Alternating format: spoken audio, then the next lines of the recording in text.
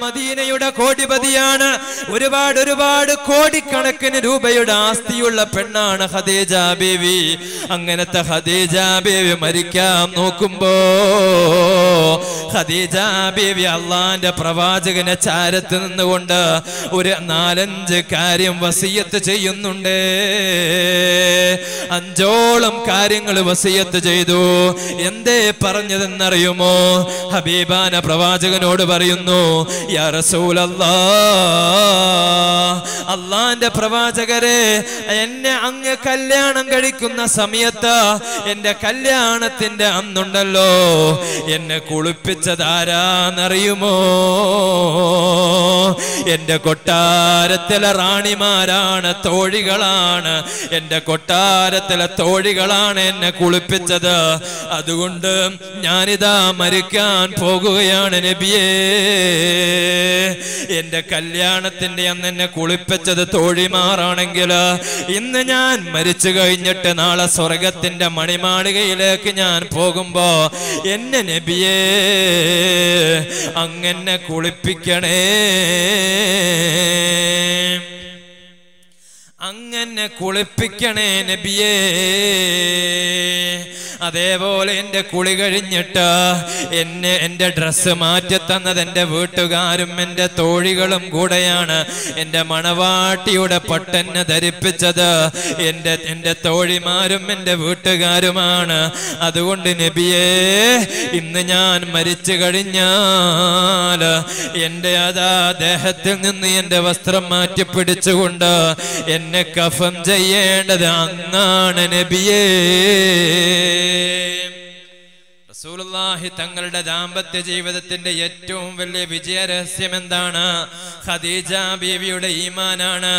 സാന്ദർഭികമായി ഞാനൊരു കാര്യം പറയട്ടെ.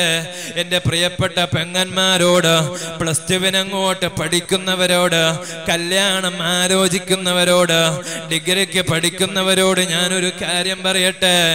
നിങ്ങൾ നിങ്ങളുടെ ഇണയെ തെരഞ്ഞെടുക്കുമ്പോൾ നിങ്ങൾക്ക് ഒരുപാട് സങ്കല്പങ്ങൾ ഉണ്ടാകും. ഏതൊരാൾക്കും ഇണയെ തെരഞ്ഞെടുക്കുമ്പോൾ വല്ലാത്ത സങ്കല്പം ഉണ്ടാവും. അങ്ങനത്തെ ഭർത്താക്കന്മാരെ തെരഞ്ഞെടുക്കുമ്പോ അവസാനം മരിക്കാൻ നോക്കുമ്പോ ഇങ്ങനെ പറയാൻ പറ്റുമോ? മരിച്ചുപോയ മയ്യത്തിന്റെ മുമ്പിൽ പകച്ചു നിൽക്കുന്ന ഭർത്താവിന് എന്തിനാ എന്റെ പെണ്ണിന് ആവശ്യം എന്താണ്? മരിച്ചുപോയ മയ്യത്തിന്റെ മുമ്പിൽ പകച്ചു നിൽക്കുന്ന മക്കളെ നിങ്ങൾക്ക് എന്തിനാണ് കൂട്ടരെ? മയ്യത്തിന്റെ മുമ്പിൽ പകച്ചു നിൽക്കുന്ന ഭാര്യയെ എന്തിനാണ്? മയ്യത്തിന്റെ മുമ്പിൽ പകച്ചു നിൽക്കുന്ന ഒരു ഭർത്താവിന് നിങ്ങൾക്ക് എന്തിനാണ്? ഭർത്താക്കന്മാരെ തെരഞ്ഞെടുക്കുമ്പോ ഹബീബാന പ്രവാചകൻ 2 ക്വാളിഫിക്കേഷനാണ്, 2 കണ്ടീഷനാണ്, 2 നിബന്ധനകളാണ്, യോഗ്യതകളാണ് പറഞ്ഞത്. മൻ തർലൗന ദീനഹു വഖുൽഖഹു, നല്ല ദീനുള്ള പുതിയ ആപ്പിളയെ കെട്ടിയാലോ അവന്റെ പ്രൊഫഷണൽ പിന്നെ നോക്കണ്ടില്ല. നമുക്ക് നല്ല ബിയാപ്പിളാണോ, നല്ല ദീനുമാണെന്നെല്ലാം പറയും. ഞാൻ ഒരു ബിയാപ്പിളുണ്ട് പറ്റുമോ? പിന്നെ രണ്ടാമത്തെ ചോദ്യം, എന്നാ പണിയുന്ന പ്രൊഫഷണലാണ് നമ്മളെല്ലാവരും നോക്കും. എഞ്ചിനീയർ ആയിരിക്കണം, ഡോക്ടർ ആയിരിക്കണം, ടീച്ചർ ആയിരിക്കണം. പ്രൊഫഷണൽ ഭയങ്കര നോട്ടാണ്. സ്ത്രീധനം വാങ്ങുന്നില്ലെങ്കിലും ബാക്ക്ഗ്രൗണ്ട് സമ്പത്ത് നോക്കുക. ഇരിക്കട്ടെ, ഞാൻ അങ്ങോട്ടൊന്നും പോവില്ല. ഇത്തരം ആളുകൾ പകച്ചു നിന്ന് പോവുകയുള്ളൂ. മരിച്ചു കഴിയുമ്പോ തന്റെ ഖബറിന്റെ സുഖത്തിനു വേണ്ടി പ്രിയതമനോട് പറയാൻ പറ്റുന്ന ഭർത്താവിനെ തെരഞ്ഞെടുക്കണം. ചുരുക്കത്തിൽ അത്രയാണ്. ഖദീജ ബീവി പറഞ്ഞു റസൂലുള്ളാഹിനോട്, നബിയേ,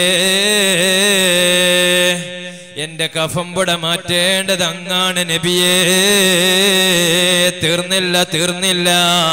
അതാ എന്റെ കല്യാണത്തിന്റെ അന്ന് എന്നെ ഒട്ടകക്കട്ടിലേക്ക് ഈ മണവാട്ടിയെ കയറ്റിയിരുത്തിയത് എന്റെ വീട്ടിലെ എന്റെ കുടുംബക്കാരികളായ സ്ത്രീകളാണ് നബിയേ.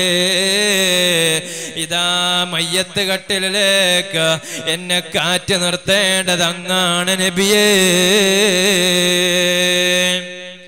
അതേപോലെ എന്റെ ഒട്ടകക്കട്ടിൽ ചുമന്ന് നടന്നത് എന്റെ കുടുംബക്കാരാണ്. എന്നാൽ എന്റെ ജനാസ അങ്ങ് പിന്തുടരണേ നബിയേ. എന്റെ മയ്യത്ത് കട്ടിലിന്റെ ഒരു കാല് നബിയേ അങ്ങും കൂടെ ഒന്ന് പിടിച്ചേക്കണേ നബിയേ. അവസാനമായി എന്നെ ഖബറിലേക്ക് എടുത്തു വെക്കുമ്പോ നബിയേ അങ്ങൊന്ന് ആദ്യമായി ആ ഖബറിലേക്കൊന്ന് ഇറങ്ങണേ, അങ്ങൊന്ന് ഇറങ്ങണേ. സാന്ദർഭികമായി പറഞ്ഞതിതാണ്. ഒരു ഭർത്താവിനെ തെരഞ്ഞെടുക്കുമ്പോ ഇങ്ങനെ ദീനീബോധമുള്ള ഭർത്താവിനെ നിങ്ങൾ തെരഞ്ഞെടുത്ത് കൊടുക്കണം. നിങ്ങൾ മക്കൾക്ക് വേണ്ടിയിട്ട് മരിച്ചു കഴിഞ്ഞാലെങ്കിലും ഇന്നാലുന്നത് ചെയ്യാൻ ഏറ്റവും ചുരുങ്ങിയത് മയ്യത്ത് നിസ്കാരത്തിനെങ്കിലും നേതൃത്വം കൊടുക്കാൻ പറ്റിയ പ്രിയതമ മരിച്ചു കിടക്കുമ്പോ ഈമാനോട് വിറയാർന്ന ചുണ്ടുകളോട് വിറയാർന്ന ഹൃദയത്തോട് കൂടിയിട്ട് ആ പ്രിയതമയുടെ മുമ്പിൽ വെച്ചുകൊണ്ട് മയ്യത്തെ ഒരു ജനാസ നമസ്കാരത്തിന് കൈകെട്ടാൻ ആ ഒരു ദീനീബോധമുള്ള ചെറുപ്പക്കാരൻ നിങ്ങൾ സെലക്ട് ചെയ്ത് കൊടുക്കണേ. നിങ്ങളുടെ മക്കളെയും നിങ്ങൾ അങ്ങനെ തന്നെ വളർത്തിയെടുക്കണേ. അതാ ഒരു 2 ആഴ്ച മുമ്പ് തിരുവള്ളൂരിൽ ഒരു സുഹൃത്ത് ക്യാൻസർ ബാധിച്ച് മരിച്ചല്ലോ.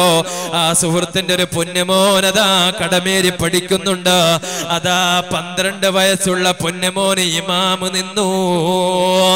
ആ 12 വയസ്സുള്ള പൊന്നുമോന് ഇമാമ് നിന്നിട്ടതാ ആദാ തന്റെ ബാപ്പാന്റെ മുമ്പിൽ നിന്നതാ ജനാസ നമസ്കാരത്തിന് കൈകെട്ടിക്കൊണ്ട് വിറയാർന്ന ഹൃദയത്താല വിതുമ്പുന്ന ചുണ്ടിനാല് ആ കൈകെട്ടിക്കൊണ്ട് അല്ലാഹുമ്മ ഗ്ഫിർ ലഹു, അല്ലാ എന്റെ ബാപ്പാക്ക് പുറത്തു കൊടുക്കണേ റബ്ബേ, എന്റെ ബാപ്പാക്ക് പുറത്തു കൊടുക്കണേ എന്നിങ്ങനെ പറയാനുള്ള ഒരു ഈമാനികമായ ബോധം എന്റെ പ്രിയപ്പെട്ടവരെ ഈ മദ്രസയിൽ പറഞ്ഞു വെച്ചിട്ടെങ്കിലും നിങ്ങളെ മക്കൾക്ക് ഉണ്ടാക്കി കൊടുക്കണേ. അതാ ഞാൻ വിഷയത്തിലേക്ക് കടന്നു വരട്ടെ. ഖദീജ ബീവി പറയുന്നു അവസാനമായിട്ട്, യാ റസൂലല്ലാഹ്, അല്ലാഹുവിന്റെ പ്രവാചകരെ, എന്നെ നിങ്ങൾ കഫം ചെയ്യുമ്പോ പുതിയതായ കഫംപുട മേടിക്കരുതേ.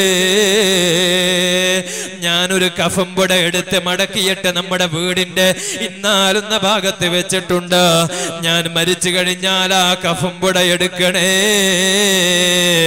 എന്ന് പറഞ്ഞ് മഹദി അങ്ങ് വഫാത്തായപ്പോ ഒരുപാട് രംഗങ്ങളുണ്ട്. ഞാൻ ആ താളുകളൊക്കെ ഞാൻ ഇങ്ങോട്ട് മറച്ചിടുകയാണ്. ഇത് മാത്രം പറഞ്ഞ് ഞാനിതാ എന്റെ വിഷയത്തിലേക്ക് കടന്നു വരട്ടെ. മഹദി വഫാത്തായി. റസൂലുള്ളാഹി തങ്ങളതാ കഫംപുടയെടുത്തു. ആ കഫംപുടയെടുത്തുകൊണ്ടതാ ഹബീബാന പ്രവാചകൻ അതിങ്ങനെ നേർത്തി വിടർത്തി ഇങ്ങനെ വെച്ചപ്പോ വബക്കൽ ഹബീബ്, അല്ലാഹുവിന്റെ റസൂൽ പൊട്ടിക്കരഞ്ഞു പോയി. അല്ലാഹുവിന്റെ റസൂൽ പൊട്ടിക്കരഞ്ഞു പോയി. ലോകത്തിന്റെ മക്കയുടെ കോടിപതിയായ ഖദീജയാണ്, മദീനയുടെ കോടിപതിയായ ഖദീജയാണ്. ആ കോടിപതിയുടെ കഫംപുട 40 കീറുകളുള്ള കഫംപുടയാണ്. തന്റെ മുഴുവൻ സമ്പത്തും ദീനിന് വേണ്ടി ചെലവഴിച്ചു പോയി.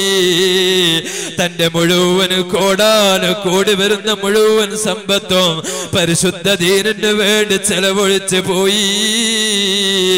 പാവങ്ങൾക്ക് ദാനം ചെയ്തു പോയി. ആ കോടിപതിയുടെ കഫംപുടക്ക് 40 ഓട്ടകളായിരുന്നു.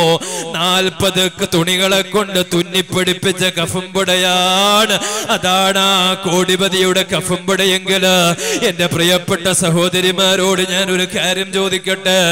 നിങ്ങൾക്ക് എത്ര ജോഡി ഡ്രസ്സുണ്ട്, എത്ര ജോഡി വസ്ത്രങ്ങളുണ്ട്? ഒരുപക്ഷെ നമ്മൾക്കുള്ള വസ്ത്രത്തിന്റെ എണ്ണം നമ്മൾക്ക് പോലും അറിയില്ല.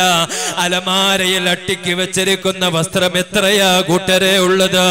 അതൊക്കെ വെച്ചിട്ട് ആർക്ക് വേണ്ടിയാ അത് വാരിച്ച് കൂട്ടിയിരിക്കുന്നത്? ആർക്ക് വേണ്ടിയാ അതൊക്കെ മേടിച്ച് കൂട്ടി വെക്കുന്നത്? ഓരോ മരണം സംഭവിക്കുന്നത് നിങ്ങൾ കേൾക്കുന്നില്ലേ?